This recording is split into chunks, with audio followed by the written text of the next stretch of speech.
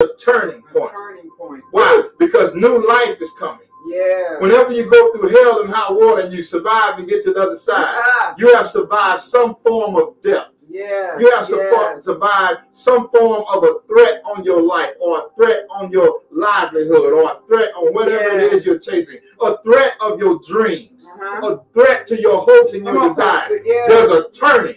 Come on.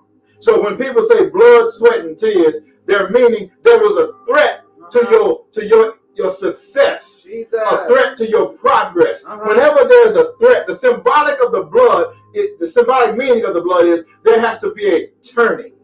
You got to come through a passageway. The blood represents symbolically a rite of passage. When you pledge a fraternity or a sorority, there's a rite of passage.